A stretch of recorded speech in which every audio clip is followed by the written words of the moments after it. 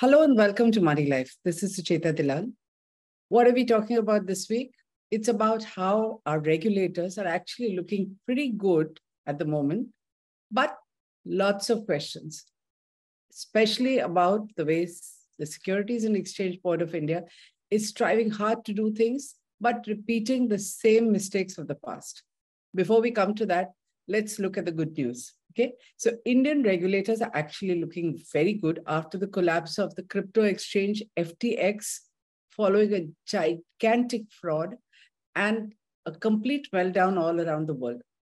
India was largely untouched by it, especially because of the stand taken by Shaktikanta Das, Governor of the Reserve Bank of India. Even as the Finance Ministry mandarins seemed to be dithering about whether or not to legalize crypto during the budget. And believe me, there was intense pressure from the industry to say something that will make cryptocurrencies look legal. Mr. Das stood firm, and I think that has saved and protected so many investors from being hit at this global collapse of cryptocurrency. People who said Bitcoin would never collapse, even that has collapsed. And in fact, some people are writing off the future of the industry. We don't know whether that's going to happen, but let's talk a bit about what FTX did. So the FTX founder, Sam Bankman-Fried, sent out an email bombshell that said, "I'm sorry, I effed up." Now, FTX was a giant Ponzi scheme. And in retrospect, this highly publicized 29-year-old wonderkind founder seemed to be really brilliant at projecting himself. He managed to get the best people in the world producing videos which talked about how he's a genius, an altruistic genius who's just giving away all the wealth that he's earned to people who deserve it, causes who deserve it. So people should join his bandwagon and there's only money to be made. To many of us in India, the FTX founder's mere culpa, in fact, harks back to, remember Ramalinga Raju and his letter bomb of 2009? I remember that morning when all hell broke loose. People couldn't believe that this was actually happening. This very, very award-winning company with the glittering boards had the chairman write a letter to the directors saying that I've cooked the books for years and the cash on the balance sheet just does not exist. The entire IT world was shaken up. Most of the better companies have revived, but FTX and crypto seems like a much larger version of exactly this. Now, the fact is that regulators struggle. Regulators in India, regulators all over the world struggle to stay ahead of ingenious scamsters. We've been following a variety of scams for 30 odd years, and believe me, only a big scam can only be done by a really, really smart, ingenious scamster. And they're constantly finding new ways to exploit situations, technologies, loopholes, and most of the smart guys are through with their scam before the regulator wakes up and starts fixing the rules. Now, one more example, just last week, was the utter simplicity with which Eli Lilly stock just collapsed. Sheer genius. It took advantage of what Twitter did. Twitter has a new owner in Elon Musk who decided that he's going to sell what is called the blue tick or blue check. He named it Twitter Blue and said, pay a monthly subscription of $8 and without bothering with verification, all of us will get a blue tick. This was rolled out. So guess who jumped up? An imposter took advantage of this, created an account in the name of Eli Lilly, paid the $8 subscription, got a blue tick. Eli Lilly is a well-known US pharmaceutical company. He got a handle which said Eli Lilly and Co. So impersonating, because Eli Lilly's handle is LilyPad.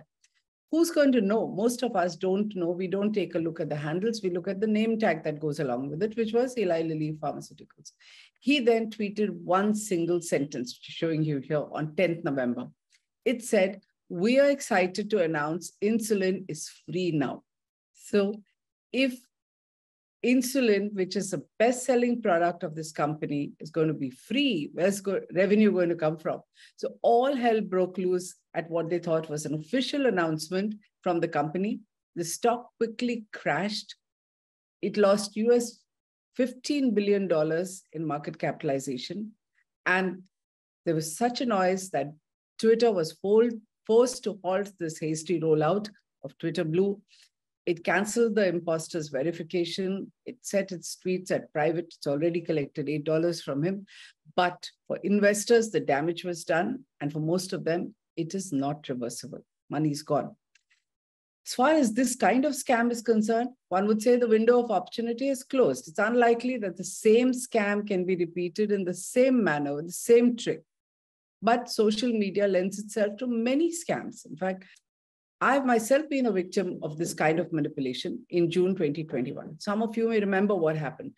I had put out a tweet about how the stocks of a particular group were being ramped up and that it was difficult to get any evidence about how it was being done. Now, that tweet went out on Friday and it was deliberately misused. It was, in my mind, engineered and made to go viral by vested interests in what we didn't know then, but was obviously a market operation to push down prices. From Friday evening, around the time I tweeted, till Monday morning, 2 mainstream business media publications helped to create the panic. One did non-stop coverage on the group and how its prices were inflated. And another paper on Monday morning had a lead story, a misleading lead story about some regulatory action against the group. All this engineered to create a huge fall in share prices when the market opened. In fact, in a matter of minutes, the stock prices of the group had crashed. Obviously, somebody ensured that. They recovered a little later, but within minutes, it's almost as though people had their memes ready, but there were memes going out all over the place that a single tweet that I'd put out on Friday evening had caused stock prices to crash. Now, for the record, no other tweet of mine has, on far more serious issues, has got this kind of response. It was engineered. The regulator did not even bother to ask, even informally, what happened. Perhaps they were aware that this kind of operation can only be done by a very, very powerful entity with deep pockets and connections all through the industry. And in fact, that was clear later because a lot of people who I would not expect were talking about this tweet well before the market opened on Monday. And the audacity of this operation to surreptitiously exploit an individual's credibility shows you how social media can be misused and manipulated. It's just one more example. This can possibly happen again with somebody else because I don't think the regulators have even fixed it. In any case, Indian regulators are absolutely against, inimical to market intelligence. They do not want to talk to people on the floor of exchanges or in front of screens, you would say. They only talk to market intermediaries who are all interdependent, speak the same language, or people who provide services. So legal firms, proxy advisors, accounting firms, consultancy firms, all these who are employed by market infrastructure institutions and large brokerage firms and mutual funds are the ones that the regulator speaks to. It is not interested in any independent outside views, because independent views by their very nature may not be palatable to people who want to only hear good things. So just ignore them or say that they're exaggerated. That means the flow of information to the regulator is so minimal, and most often they don't ever get the truth until it's too late. They disbelieve things until there is a panic or there is a noise. These days, it's easy because it's on social media. The regulator invariably reacts just too late. This time, I think things are different. The new chairperson, Madhvi Puri Buch, chairman of the Securities and Exchange Board of India, is a lady in a hurry. She's in her second stint. Mind you, she was a whole-time member, finished a term, had an opportunity to watch what was going on, and she seems to be in a hurry to fix a lot of things. She's been setting up a whole bunch of committees, and now those discussion papers and recommendations and regulations are coming out almost at the rate of one a day. It's just adding to a lot of friction. And I believe that mere good intentions do not lead to better regulation. In fact, it just leads to more bureaucracy and more friction. This can, it's really clear from the big co-location scam that happened at the National Stock Exchange. This was considered an extremely professionally run, honest, pristine institution with a near monopoly on the Indian markets, the third largest exchange in the world. And look at the amount of dirt that is coming on. We broke the colo scam in 2015, but a lot of what is coming out, the mismanagement, the manner of appointments and tapping of phones, the things that have happened were absolutely unknown and have been spilling out in the public domain. So clearly, some of SEBI's efforts, whatever the name of the committee, have as their core the intention to fix this. SEBI issued 3 major reports or discussion papers last week. One was on strengthening governance of market infrastructure institutions. This is an important one. The second was a review of disclosure requirements of material events by listed entities. Third was a framework to protect investors of companies who are going through a bankruptcy or insolvency process. SEBI also streamlined norms for unpaid shares, tweaked the rules for appointments and removal of independent directors, and announced a framework to facilitate online bond platform providers. Now, a lot of this is good work. Some of this long overdue. The one on unpaid shares, for instance, concern for shareholders going through bankruptcy. These are neglected issues. One wonders why they were neglected, but this was much needed. But let's come to the important one, which is the discussion paper on market infrastructure institutions. Now, or even the disclosures that have to be made by entities.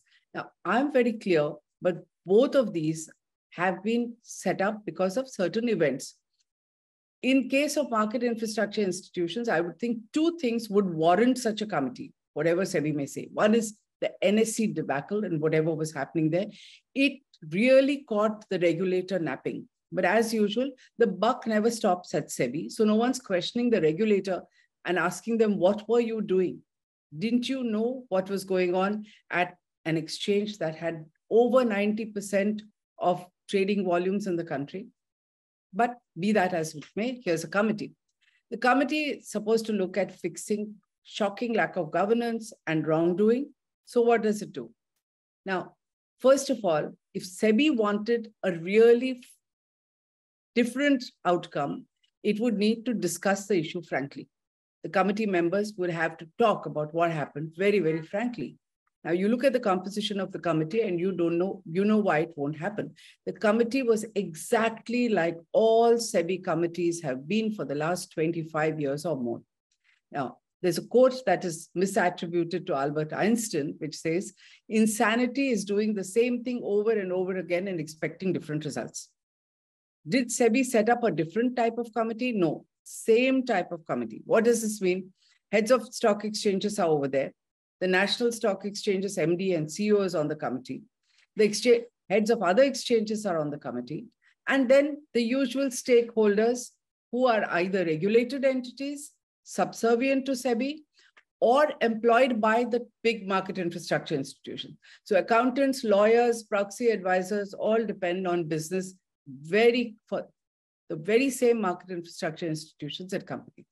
This group, without discussing the big elephant in the room, is going to tell you how to fix things.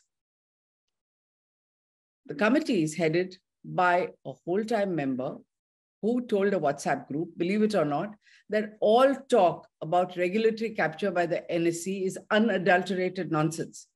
Regulatory capture, remember, is the name of our book, which talks about all the good, bad, and ugly of the NSE. What happened? What went wrong? Naturally, the regulators don't like it. Like I said, they were caught napping. Same regulators' order in the colo scam declared without evidence that logging in first to high-frequency servers did not give brokers an advantage. This, in fact, weakened SEBI's case and has been used by NSE in its appeals against SEBI orders.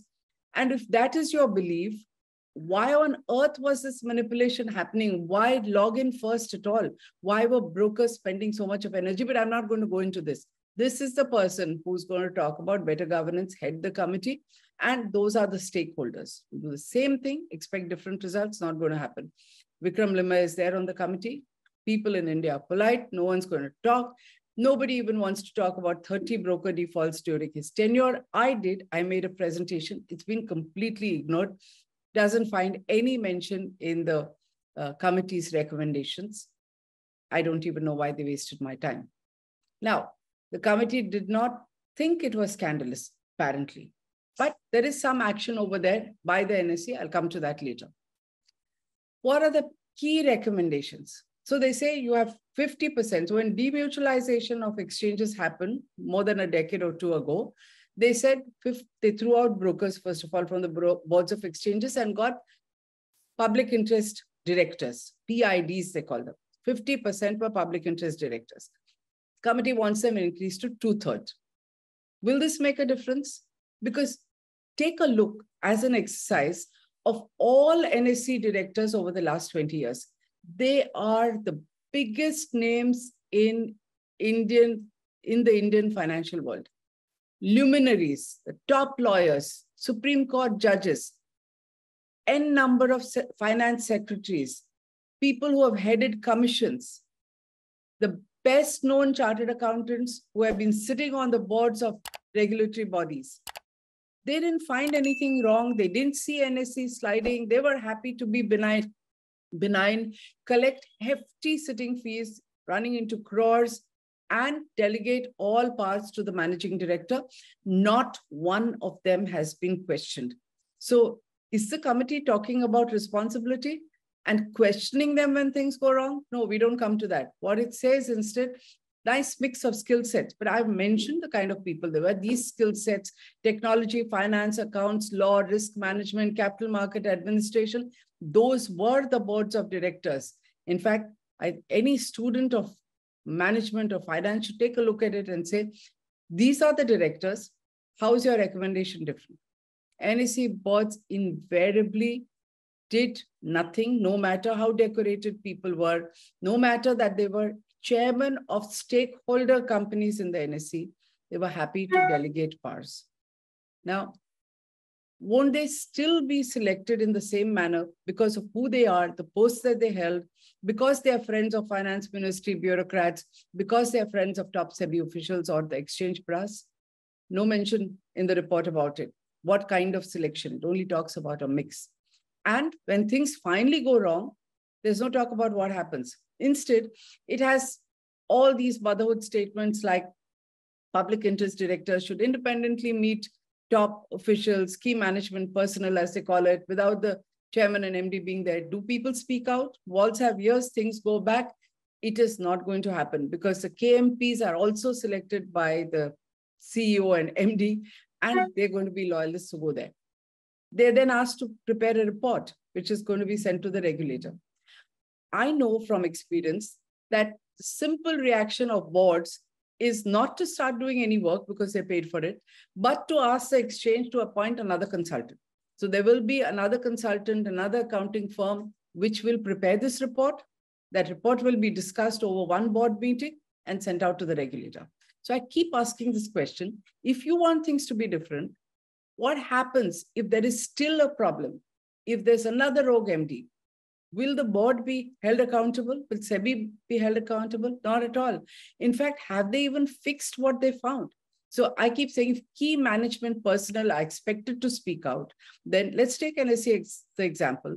One key person who's been there over 25 years, has now retired, was one J. Ravishankar, who's in charge of compliance, law, company secretary, was rewarded all the time for his silence and has never been punished or indicted in any of the 7, 8 investigations conducted by SEBI and N number of reports and indictments that have happened after. Not a word. Why is it going to be different? If you do the same thing, if you don't address the elephant in the room, I don't know, but a big fat report has come out. So like I said, the report is high on concepts like, code of conduct, guiding principles, compliance, risk management, but no discussion on what made the NSE turn from a super efficient organization into a monster that was crushing competition, was getting away with whatever it wanted to do, making appointments without asking SEBI. Absolutely no discussion. Now let's come to the broker default issues that anyone who's been watching this blog knows that we feel very strongly about. 30 broker defaults in one 5-year tenure. That is not addressed by this committee. But NSE sets up a committee, which is vague, which is not, limiting it to these 30 to say what happened, find out, and were those investors treated fairly or not. Instead, there's a vague mandate to review the rules, suggest remedies, detect misuse of investor funds leading to broker defaults. That is very, very clear. If you look at all the articles that we have written on the 30 defaults, that analysis is out there in the public domain. NSE's negligence, the fact that NSE was only focused on higher and higher turnover and turnover fees is also very evident from a number of reports, congratulatory messages that have been sent out.